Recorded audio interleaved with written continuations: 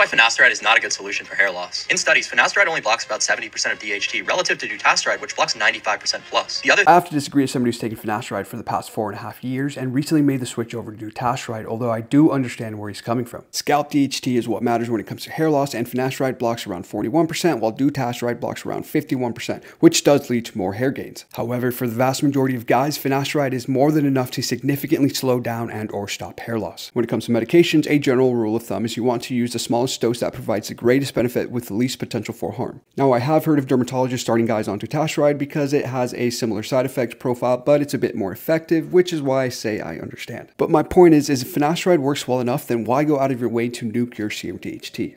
The reason I made the change to dutasteride is because I was still noticing some slight recession, albeit at an extremely slow rate. Now, there's only one type of DHT, although different isoforms of the 5-alpha reductase enzyme can make it, such as type 1, 2, and 3. And the current body of literature to support dutasteride improving acne in men is currently extremely limited. I'm talking only a handful of case studies. So I personally wouldn't nuke my serum DHT just for acne purposes, especially when it's far from proven in men, and especially if I was a younger guy that was still developing. This is why I personally think most guys should start on finasteride, and if after a couple of years they're still noticing hair loss, then look into making the switch.